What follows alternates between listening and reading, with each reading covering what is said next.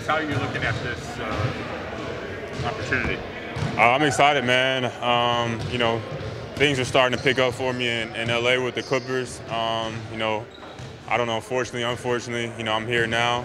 I enjoyed my time there. I built great relationships with everybody. But this team is kind of in a different stage, trying to figure things out with the roster and the organization top to bottom. So I feel like I'm a guy that can help, in the locker room, also with the culture, but just with my play on the court, impacting the game on both sides. I'm really excited about the opportunity I have. Can you elaborate more on what exactly went on with your hip? And did you have hip replacement? No. Not hip replacement. I had a hip displacement in the bubble. So I ended up not playing for like 18 months because I was hurt when I got traded from Miami to Memphis. All right, I'll tell the story. I got hurt with Miami, got traded to Memphis February 2020. I rehabbed with Memphis. It must have been like late March. We actually were about to play the Trailblazers here, and then that would have been my first game. Then the season got canceled because of COVID. I go to the bubble. We're scrimmaging like before our first game. That's when I displaced my hip. So I ended up not playing for like 18 months. So yeah, that's really it. No surgery, just natural recovery, good living, a lot of praying, but I'm feeling good now. So was it a fall that made it? Yeah, I kind of got off balance, and my torso was bent over, and my leg was out in front of me, and it kind of just kind of cracked. You've had a lot of nicks and bruises and injuries and stuff. What do you make of that? It's just my road, man. It's just my journey. I just make the most of it. I stay positive. There's good days, there's bad days, but I've made it out the other side each time. So it's been a hard journey, just being, going from national championship to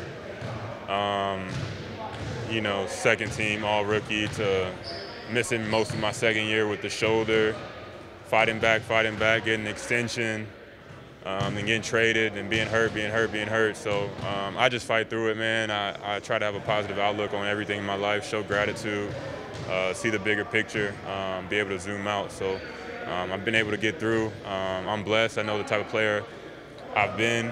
I've always been a top elite player, and I'm just ready to get back to that level on both sides of the ball and help this team build something special here.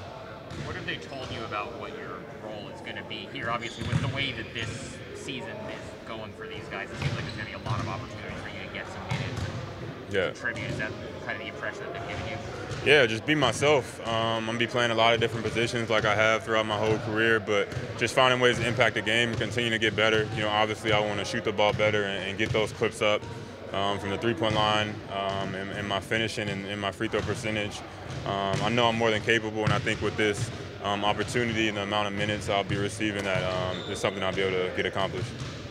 Do you get a sense that you're going to be here for the long term? Have they expressed that to you, or do you not know sort of if you could be traded in the summer? I'm here now, man. That's all you can really worry about.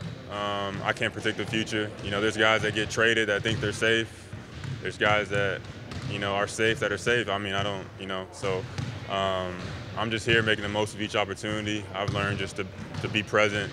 I can't really worry about that too much, but everyone here seems to enjoy my presence. They want me here, so I'm excited about getting this thing going. What can you tell us about Keon? He's a little quiet. You get him to open up more, he'll talk, but he's a freak athlete. Loves to play in the mid-range. He's a hard worker. He's been kind of up and down with the G when we were back in LA. But he works hard, man. Unfortunately, he's had some nicks and knacks as well, but he's a phenomenal player, phenomenal athlete, and I think he's going to do great things. You said a freak athlete. Can you recap the scene or something that stands out to you that opened your eyes? I mean, 45-inch in the combine, that'll open your eyes. But just look at what he does. Sorry. We're going to bleep that one out. We're all adults. I got in trouble with the league for that. Oh, you did? Like 2 weeks ago. Oh. So this is the thing. Yeah, so we're going to bleep that out. layup lines, warm-ups, practice. Every now, I wish he used it more, but every now and then he'll use it, and you'll be like, oh, wow. Sort of like Greg, but he's just a little shorter. Yeah. You mentioned staying at home. Were you surprised you were dealt from the Clippers? Like, did you feel that coming, or was that all a surprise to you? Or? No, I mean, I think throughout the year, my agent, we had talks, kind of going back with L. Frank up there in LA. But I think they really got a chance to understand who I was and my work ethic. I really stood out to, I think, L. Frank, and he wished that it could have worked out there, but it was kind of just a log jam, and especially next year with some of the pieces they have coming back, we just thought it might be best to try and find a new fit, and fortunately, it worked out. Do you have relationships already with any of the guys on the team? Did you know any of them before you got traded here? I knew CJ a little bit, just being around D-Wade and some of the stuff he does, the leaning affiliation there. Me and Tony Snell actually worked out together like 2 straight months in the summer, like 6 a.m., 7 a.m. So I know T. Snell pretty well. I think I might have done like a photo shoot with Dame when I was back when I was with Adidas my early years. But other than that, not really. But we all like to play basketball, so we all have that in common. So it's kind of easy to bond. We all have similar lifestyles, so it's pretty easy to mesh with the guys. Chauncey mentioned that you made a pass, assist to Ant in your first game on a play that had not yet resulted in a layup. And then he complimented you on your playmaking ability. Yeah. Can you talk a little bit about that aspect of the game?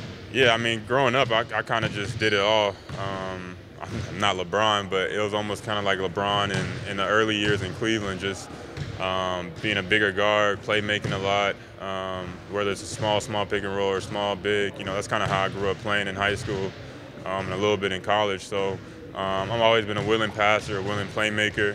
I want to be more aggressive with my scoring abilities and showcase that because I can do that at a high level as well. So I just like making plays, man, making the right play. I enjoy seeing my teammates' success and watching them play well. So I like the pass.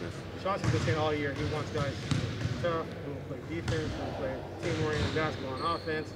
Talk about you in terms of those types of coaches.